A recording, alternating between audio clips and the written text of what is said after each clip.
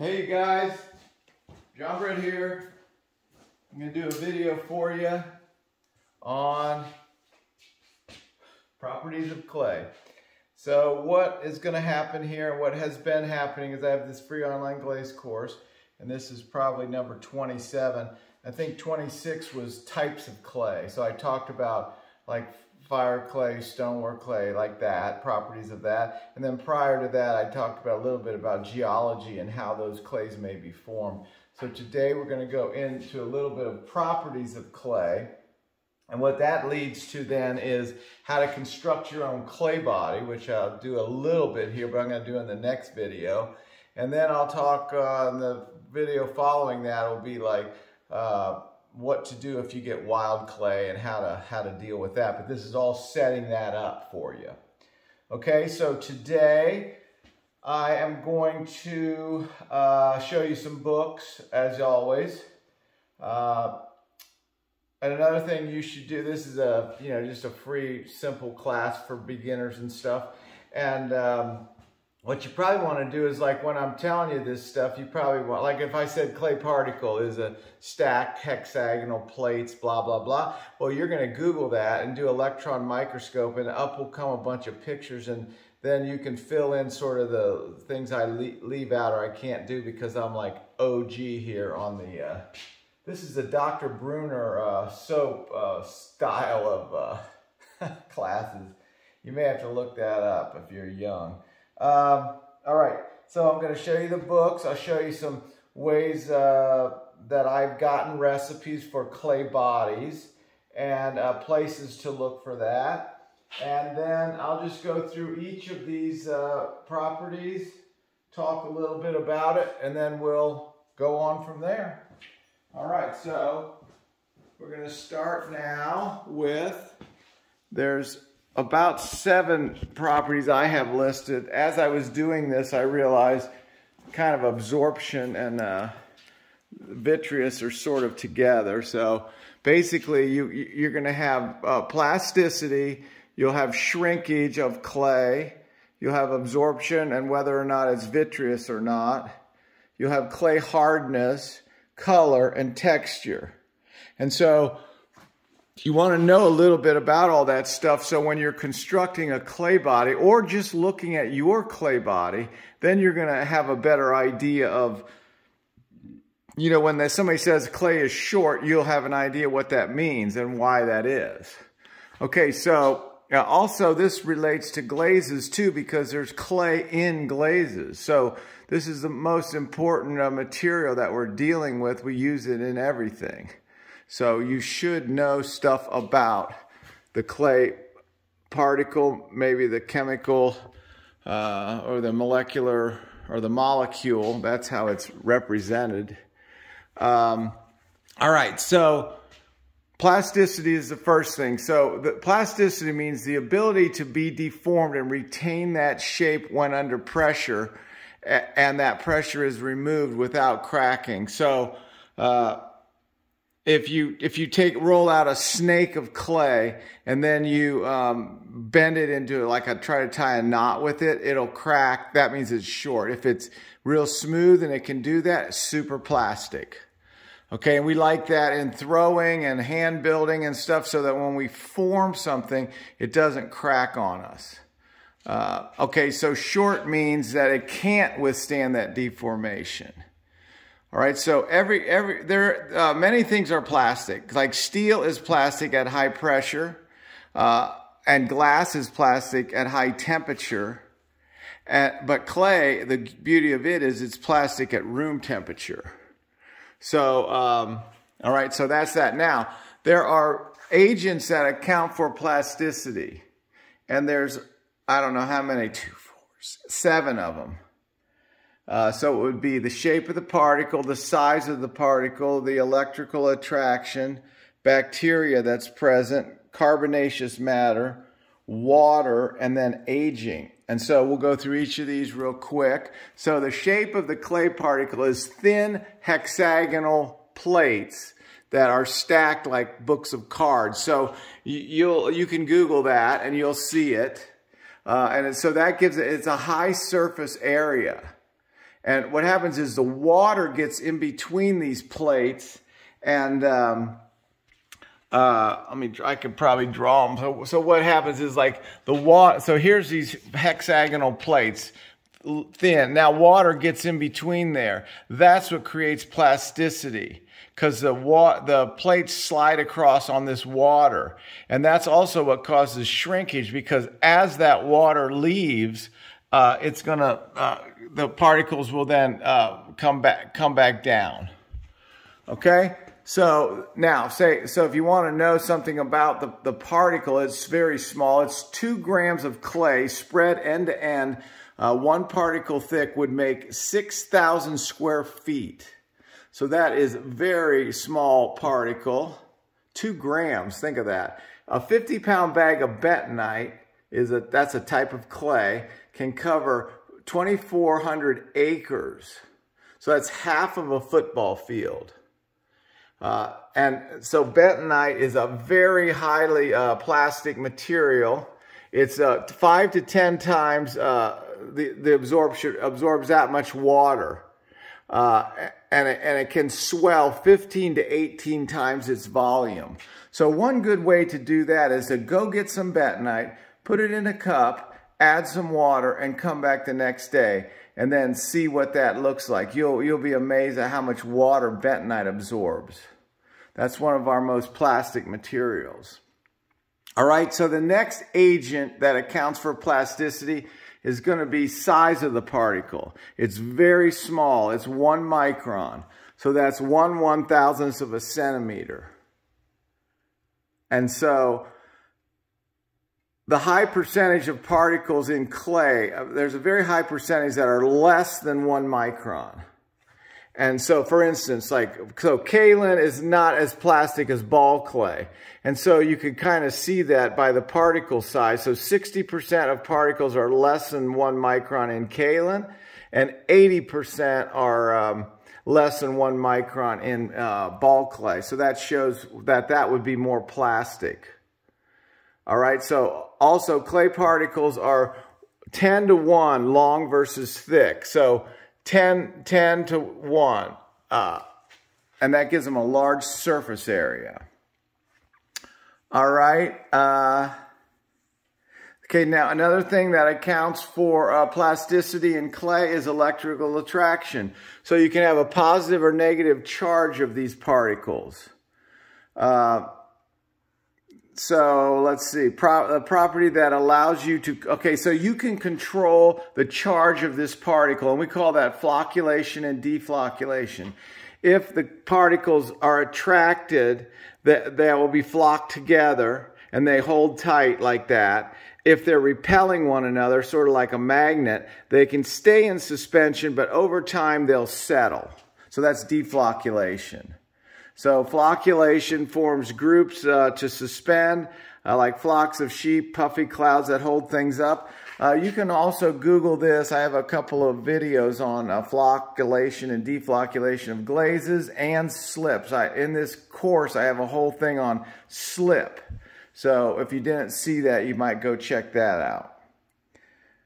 All right, another agent that counts for plasticity is bacteria in clay. So bacteria is basically colloidal gels that are less than 1 micron, and they don't settle. So that's fats and proteins. And then this bacteria also excretes an acid. So that's basically how it flocculates the clay. That's why having clay, bacteria in clay and aging it makes it better to throw with and more plastic, let's say hand build with. All right, and so when you wedge clay, the idea is that you're adding air to, and that gives the bacteria more ability to grow. All right. And having a lot of bacteria allows you to get more plasticity without more shrinkage. Okay, so, and then the next thing that accounts for plasticity is carbonation matter. So in clay, it's a sedimentary material. So it comes with organic matter, and then that needs to burn out if you're firing so that you don't get pinholes. So if you have a lot of carbonaceous clay in your clay body, for instance, like a fire clay that's got a lot of carbon and sulfur in it, you can actually get reduction when you're doing the bisque firing, because it's so much of that needs to burn out. So that's why you need to have also air all around your pieces in a bisque kiln, and you need to go slowly during certain periods. And I'm going to have a video on that, the firing cycle, for you here soon.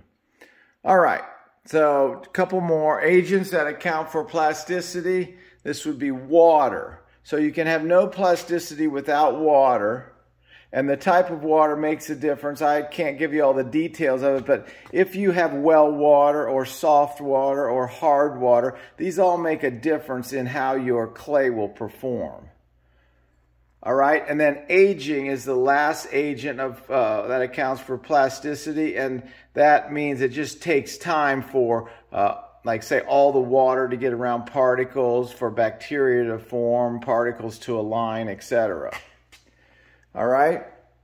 So, for instance, like in the olden days, like say a potter would have some children, and then they would have grandchildren, and then that person might make clay for their grandchildren and bury it in the ground. And so that over the course of, say, 25 or so years, all these things would occur. More bacteria, you know, the particles would align, the water would get around all the clay particles. Then that would be a very plastic clay that his grandson would use.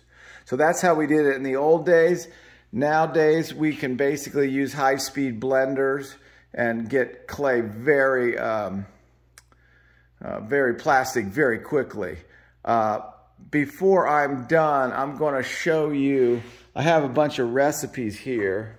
And one of the best things I ever did was to take a bunch of recipes, and then I mixed them up, 1,000 grams.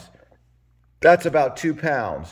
And then I blended it with my blender, and then I poured it on a plaster bat. And so immediately I could then use it within like a half an hour, and then I could test what different clays did. All right, well, let's take a little detour here since I forgot to show you this. These are the books that I wanted to show you about. This Chappelle's book is a very good book. It's got clay recipes in there. These are some very old books. Daniel Rhodes. I get books from the library that are, whenever I see something, this I got from Dallas a long time ago. This is also a good book. It has a bunch of exercises for you. So if you can get this book, you know, you can just go through all kinds of different exercises. And then this is always a great book, Ceramic Science for the Potter. This is Robert Tuchane, Clay Bodies, etc. So and this is always a fantastic book. This is just a really good read. All right. So, where are we left now? We did the first one, plasticity. Hey, we're making progress. All right. So now, of the physical characteristics of clay, plasticity is one, and then shrinkage is another. So you're always going to have shrinkage because there's water between the clay particles. So in a clay body, you're going to have between, say, 20 and 40% of water. Depends on how wet wet it is. So when that water leaves, you're going to have a 6% wet to dry shrinkage average. And then you're going to also probably have a 6 to 8% fired shrinkage. That's from fusion of the feldspar or the flux in the body. Okay? So, now, clay bodies are all going to be different, which we'll talk to you in a minute about that. But, so say you have a sculpture body with a lot of grog and stuff. You may not have that high of a shrinkage. But if you have a very plastic throwing body, you may have maybe even a little more. All right, so there's types of water in clay. There's film water, which is the water that's going to go around these particles. That's called film water. There's pore water, which is what happens. These particles are aligned like cattywampus. They're not like all aligned perfectly. And so when this particles shrink and come together like this, that will create a pore, and so there's water in there. That's just physical water that's still present. Even though it feels like it's dry, there's still a little water in there. And then the last type of water would be bound water or chemical water, which is on this molecule. That's the water. And when you bisque fire, you drive that water off, and it becomes, this is a clay particle. And then when the water goes away, this is a ceramic or bisqueware. Okay? So what they're saying is like 40% of the clay is water, 20 would be lubricant, 10 would be pore, and 10 would be chemical. I mean, that's just a general, gives you a general idea. All right, so now let's do absorption. So this is after firing. So once I have fired an earthenware clay, it's probably got a 8% absorption or more. And if I fire a stoneware, ideally it should have 1 to 2% absorption at cone 10, and maybe, I'm going to say 2 to 6 at cone 6. And porcelain always wants to have less than 1% absorption at both cone 6 and cone 10. So, and the way you do that is you run an absorption test. Now, I don't have it here. You can Google it. I'll probably show it to you after we do the when we do the wild clay video. All right, so now the basic idea here is if you're doing functional pottery, you want to use a clay body that's designed for the cone you fire to. So if you're doing cone 6, you want a clay body that's cone 6. You don't want to use a cone 10 body because you'll have too much absorption when it's fired lower. So if this stoneware was 2% at cone 10, at cone 6 it might be 6% absorption or lower. And so that may be too much. Too much water would be absorbed when it's in the dishwasher, or when you put it in the microwave, it would get hot because that water had absorbed. So you're going to try to use a cone 6 body or a cone 10 body or a low fire body if you're doing low fire. All right.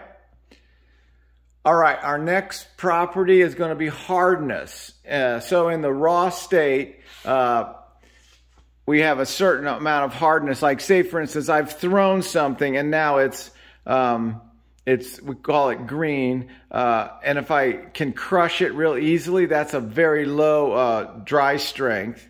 If it's very hard in that state, it's a high dry strength. And that comes from plasticity. So if you have a clay body with a bunch of ball clay, and because ball clay has shrinkage, that will shrink down and create a strong dry strength. Okay? So if you had a body with a lot of grog in it and a lot of fillers, then when that dries, there's no strength to it. It can chip real easy. So that's a consideration for you to have when you're making a clay body. All right, now in the fired state, the hardness, so the flux at low fire is what glues or welds the particles together, called sintering, or just fluxing them together. But at high fire, you get strength from mullite forming. And usually at high fire, you want to have some feldspar in the clay. And we'll talk about the structure of these clay bodies a bit later. Now, all clay fired to the proper temperature will develop hardness by itself, but each has a different range. And so what you want to do when you're doing this, if you're testing this, you run a compression test. We can talk about that later too. You can Google it also. And so I already said this about don't use a cone 10 body at cone 6. And like if you see a raku clay body, it'll say cone 04 to cone 10. But that is only for sculpture. It's not, so if you do sculpture, you don't really care too much about absorption because, you know, you're just, if it's going to be inside, it doesn't really matter. But if you're doing functional work and you fired a cone 10 body to cone 04, it would probably absorb 18% water. So that's very bad. And then if you're doing outdoor work, you have to have other considerations because if it's in freeze-thaw climate, you have to have it very vitrified. All right. So now we're going to talk about color. So the color of clay is, there's two things to think about. The raw color, so that's before firing, and then the fired color. So the fired color can be affected by oxidation or reduction. And then what you do is you combine natural clays. Like in the clay body, you're going to put red art. So that's an earthenware clay to make it like iron, to add iron to the body to give it color. Or you could add Barnard or Newman. That's a fire clay you can add, or Lizella. So that's going to be versus having kaolin, which is white, or ball clay, which is off-white. And you can also add stains and oxides to clay body, so you can make colored clays that way. All right, so now we're going to talk about texture. So fired clay is not just visual, but it's tactile. So you want to, many times when people are choosing a clay, they're going to not only look at what color it is, but they're going to see how it feels and how plastic it is or how coarse it is. And so all that depends on the type of clay you put in there and the type of grog. And so you're going to mix up clays in it. So you would put in some fire clay, and then that's not plastic enough. So you're going to add some ball clay. But if you want it whiter, we're going to add some kaolin, like that. If we want it darker, we're going to add some Lizella. So that's the basic idea. All right, so that all depends on the type of clay you use, like fire clay. And there's types of fire clay. So if you got hawthorn, you can also get types of hawthorn. There's 50 mesh and 35 mesh. And kaolin is like 200 mesh. Forgot to write that on there. Ball clays are 200 mesh. Red art is 200 mesh. All right. So then you're going to also add fillers to create texture. So some of those fillers might be sand or feldspar or granite or grogs. And you can buy grogs in different grades too. Like there's one I know called 12 to 20. There's one 20 to 48. That's telling you how coarse the particles are. The smaller the number, the coarser it is. So that's very coarse, that's medium coarse, etc. And then another way to affect texture is from burnishing, like putting terracige on there, and then or even slips on top. It can smooth out the surface a little. While I got you here, this is a T-bowl with granite and feldspar inclusions in it. And this one is definitely feldspar. You can see it's like oozing out of there. Not very functional. All right, so we're coming to the end here. We're doing pretty well. I just want to give you sort of an overview now. So say you're going to construct a clay body. Clay bodies are clay. The way we talk about it is clay, flux, and filler is what's in a clay body. Now this is as opposed to a glaze, which is flux, refractory, and glass former. But in clay body, you talk about clay, flux, and filler. So in the clay category, these were all in the other lecture about types of clay: kaolin, ball clay, stoneware, fire clay, earthenware, and bentonite. You're going to combine those in certain proportions to make the clay body that you want. You know, if you want a porcelain, you'll start here. If you want an earthenware, you'll start there. And then what you're going to want in there, in the flux category, we're going to have a feldspar, which would be like Custer or Nefsi, talc, Fritz. These are all, this is the thing you would like the most is feldspar, because what feldspar does in a clay body is it melts slowly over a range of temperature. And so that's what we like in ceramics, so we don't get warping and stuff. But sometimes, like at cone 6, we're going to need to add something to help it melt. And small amounts of these whiting or bone ash can make whatever the type of that clay. I forgot the name. Anyway, I forgot the name of it. Then this one here is this is filler, this category. So clay flux filler, and filler is silica or mullite.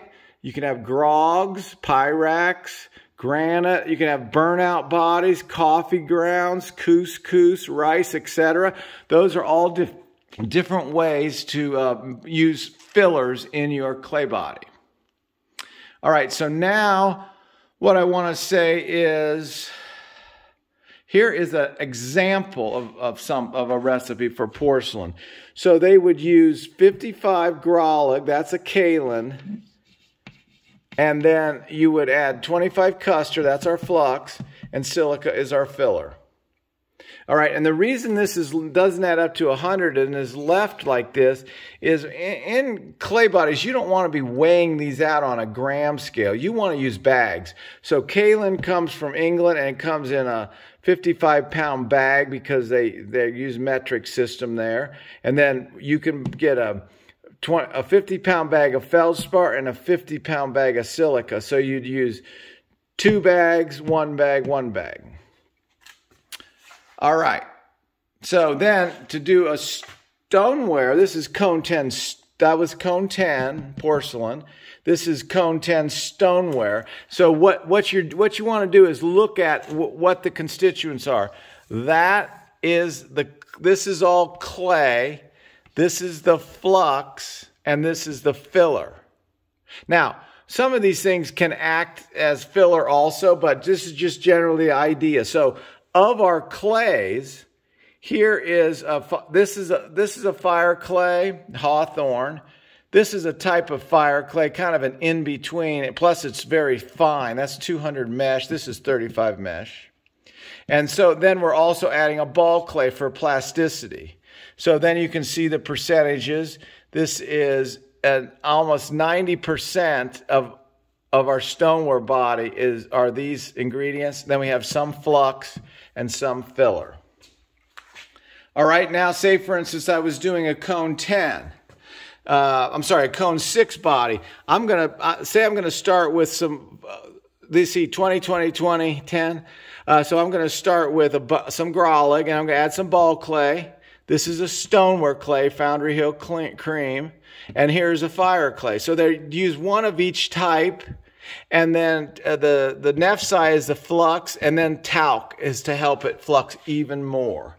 So what I try to do is I try to look at a bunch of clay bodies, break them down, clay, flux, and filler. There's not really filler, but the hawthorn is acting as a filler because it's a fire clay.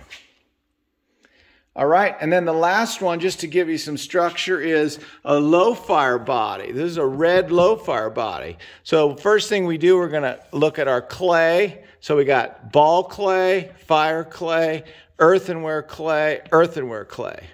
So this will be a dark red body, and the talc's to help it to melt, and the fritz. Whereas in a high fire body, we use custard, but in a low fire body, we need some frit. Okay, I think my time might be about up, but I want to show you that you should I got all these recipes. You can find so many recipes now. These I got from alfredgrindingroom.com, and that's their Instagram feed. And you can just pull these up and print them out. So it gives you all kinds of earthenware bodies. And it's a fabulous site because what they've got on there, they have these in the dry, so they're showing you the range of firing. This is a cone 10 body, and they're showing you dry, low fire, mid-range, high fire, what they look like at each temperature. And then they tell you the shrinkage, and they tell you the absorption. So this is like an outstanding site and an outstanding way to learn about constructing clay bodies. Okay, it's all up there. You can grab that. Bunch of bodies. bunch of their actual clays that they're using for the sophomore class or for the throwing class, etc. All right, and then what I'm going to do next time, I'm going to show you this, where I put these recipes in this type of a sheet, and then I can categorize them: kaolin, ball clay, earthenware, etc., fluxes, and I can start to see structures of clay bodies. All right, kids, I think that's all I got for you today. Go make 100 clay bodies and call me in the morning.